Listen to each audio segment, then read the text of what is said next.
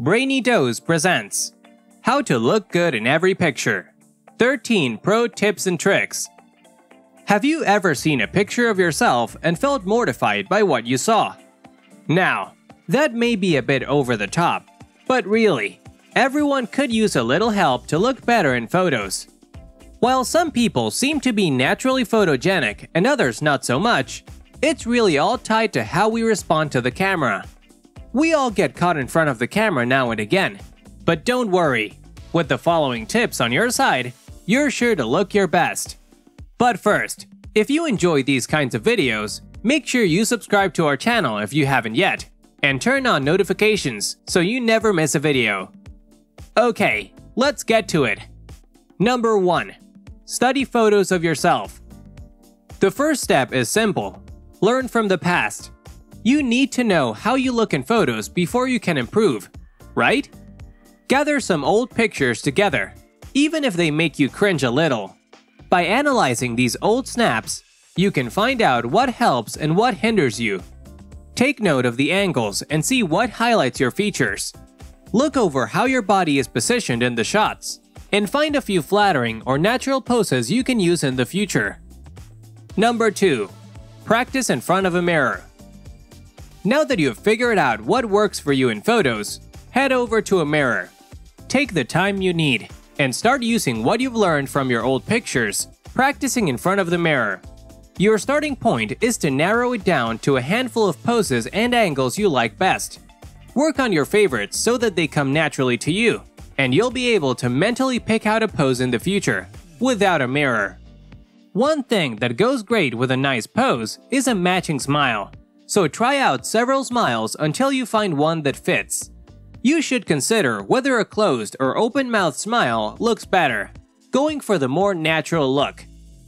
Number 3. Wear flattering clothes. The clothes you wear are an essential aspect of good pictures. Consider both your skin tone and body type when picking your outfits, and you should look for colors and garments that accentuate them. Don't worry, it's simpler than it sounds. Clothing that is tailored or cut well will naturally be more flattering, while baggy clothes have the unflattering effect of making you look broader than you are, so do your best to stay away from those. When it comes to colors, try to lean toward more neutral choices. Black, navy, white, and olive, for example, pair well with most skin tones. Keep your eye on the patterns of your clothes too. They can negatively pull focus, altering your appearance in the photo. If you have your heart set on a pattern, choose it for only one element of your outfit, and steer clear of small, busy patterns. Number 4. Don't face the camera directly. Let's be honest, facing directly into the camera makes you look a bit weird. Not only that, it might bring out the double chin of doom. That's a surefire way to ruin any photo. Instead, position your body slightly away from the camera and turn your head toward the lens. Then, lower the shoulder that's facing the camera a little bit. This will complement your features, your jawline primarily, resulting in a much more flattering shot. Also, remember to pay attention to where your eyes are looking too. The safest option is to look straight ahead. It's as easy as that. If you start looking in random directions, people won't know what you are trying to convey.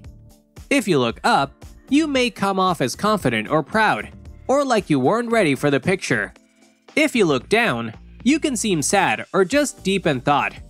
And if you're one of those people who always blinks when a photo is taken, relax. And instead of forcing your eyes open, try to blink right before the camera goes off. Number 5. Relax your mouth to relax the eyes. Sometimes, what we see as awkward in a picture is just a display of tension. Our brains pick up on tense body language, even in photos, and we see it as inauthentic.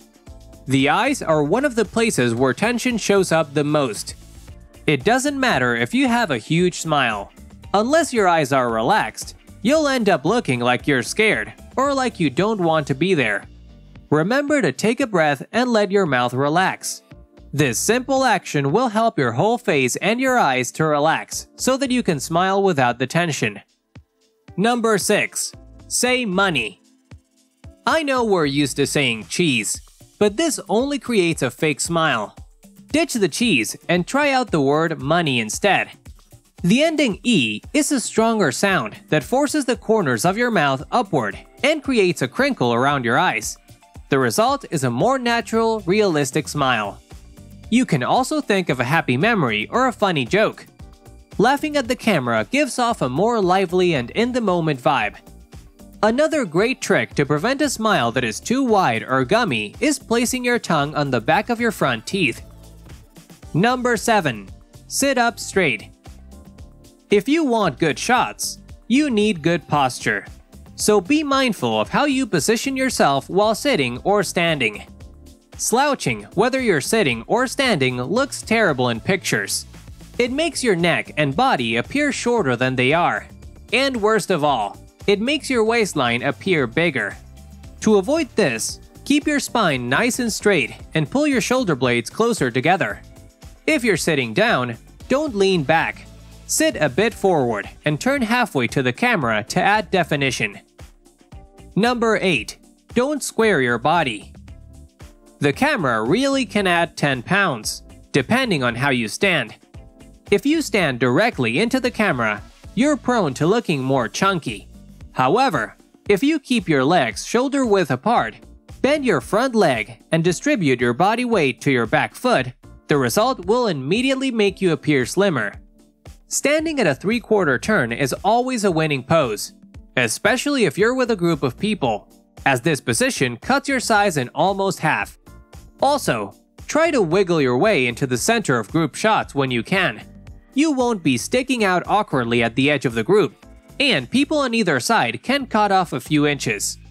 When it comes to taking groupies, you should always pass the camera to the person with the longest arms.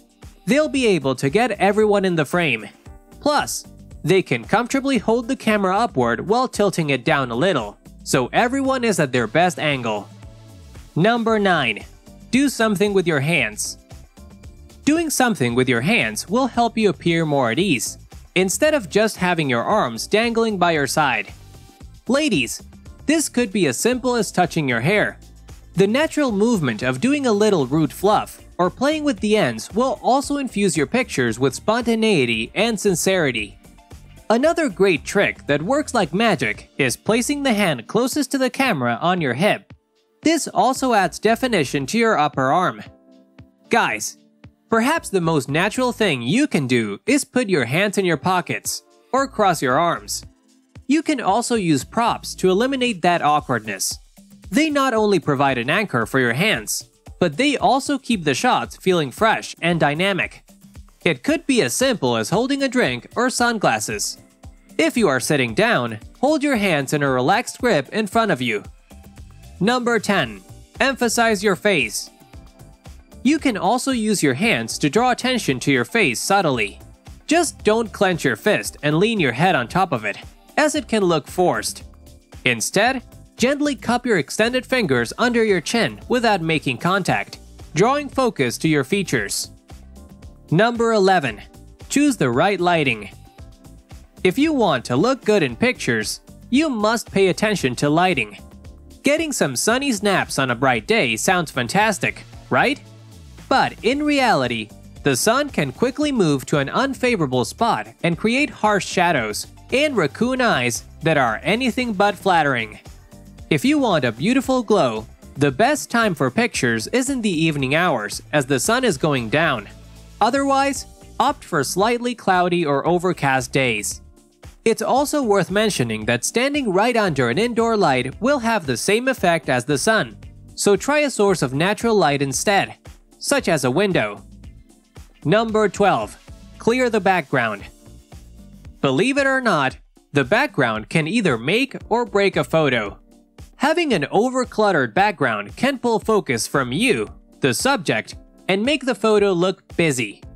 When you are posing for pictures outside, use a plain wall or building as your background. When indoors, make sure that your environment is clean and free of clutter. Number 13. Be authentically you. When it comes to pictures, we usually have an idea of what we want ourselves to look like. but we tend to try too hard, and this can lead to awkward smiles and unnatural poses, ruining our snaps. The best thing you can do is let go of all that stress. The camera is supposed to capture you, so allow yourself to be in the moment, and you'll be much more relaxed. Instead of overanalyzing how the picture will look or what people might think, be true to yourself. Draw strength from your sincerity, and this will show through in your photos. Just be yourself. No filter can top that. All in all, your photos are probably not as awkward as you think. You're probably just judging yourself too harshly. But as long as you avoid silly poses and remember to use these tips, you're well on your way to looking great in pics. And if you know any other tips and tricks that didn't make this list, share them with us in the comments below. If you enjoyed this video, give it a thumbs up and share it with your friends so we can keep making them. For more videos like this, hit the subscribe button and remember to click on the notification bell. Also, be sure to check out our other videos as well. Thanks for watching.